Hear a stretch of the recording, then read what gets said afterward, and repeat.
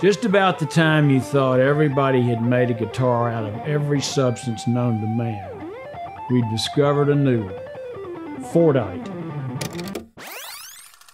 After World War II, the automobile industry got into high gear, manufacturing cars of all colors. And in the process, they had these paint shops where the cars were hand sprayed, and then the finishes were baked on, both the primers and the base coats and the finish coats. And as this material built up over the years on the tracks that the cars were pushed through the paint shop on, people realized after a while that you could chip this stuff off and fabricate jewelry out of it.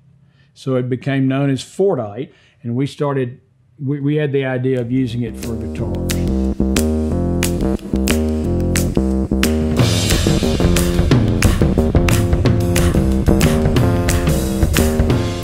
First of all, I was like, what the heck is Fordite? I have no idea what Fordite is. When you see it, I'm like, what am I supposed to do with this? This looks like, it looks like crap when you first start working with it. If you first take it off of the track, it looks like this, which is the last color that it was spray painted. And as you start getting in and all these beautiful layers start coming out, and it's just like, it's mind-blowing. But if you slice it in half, it looks like this. And if you polish it, it looks like this.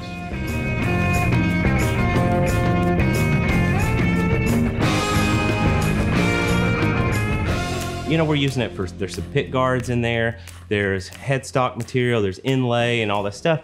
But the hardest task of all of it was when we were talking about as we want to do this not just as accents and accessories on the guitar, as we want to make a guitar out of it. So we're like, how are we going to do that?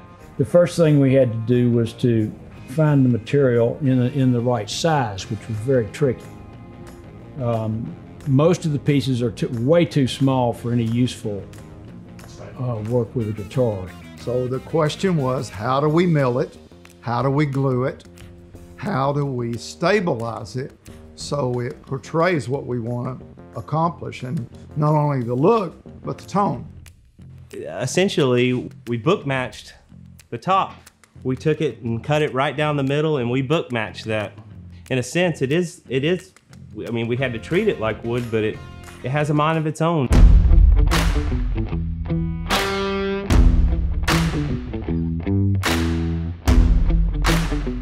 So first thing, obviously, we have to do is it'll take it through the planer. We'll get where it's a flat edge and kind of see what we're working with.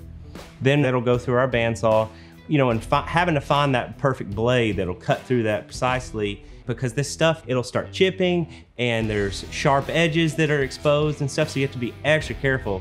The heat, when you cut the Fordite or you sand the Fordite, you have to get it on wood quick because it's not stable. You get one shot. I mean, you got layers and layers. You might have 800 layers of paint.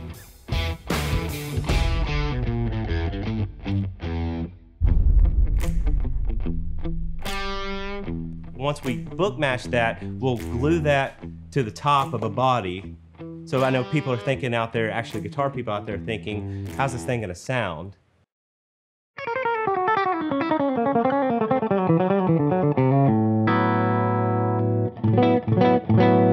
think it sounds like a guitar, which is good. Because, it can be bad. So, anytime you start dealing with exotic materials, it can get very un-guitar in a hurry. It's a little darker. By that I mean it's a lot darker than a normal guitar, but it sounds like a dark guitar. A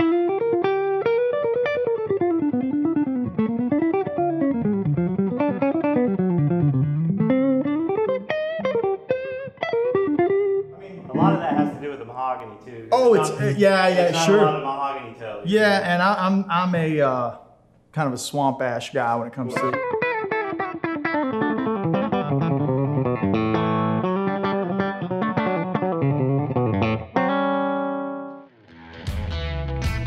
We've used air-dried Honduras mahogany, which is like what 59 Les Pauls are famous for.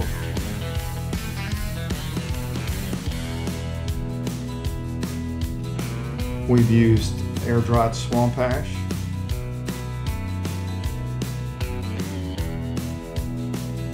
We've used seasoned walnut. We have used rosewoods that we've had in our family for 25 years. You know, we as a family, you know, we've been doing this 43 years. As a family, we always want to keep the soul and the tone and the feel of instruments. That's the key. Not just cosmetic, sure it's cool looking, but the soul of the instrument has to be right. Dude, look at the back of that thing. It's like a stormtrooper.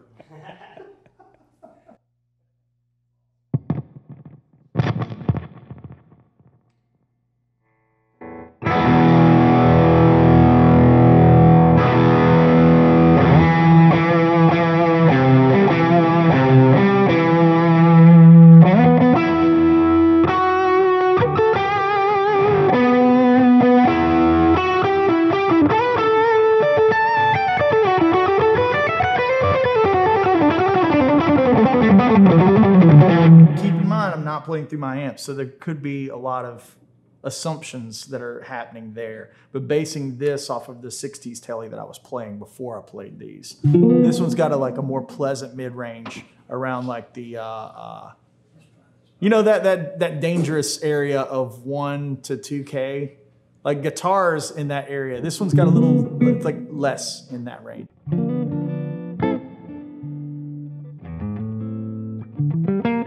And it makes for nice with the overdrive, really. Like, that's what makes the overdrive sound so good with it.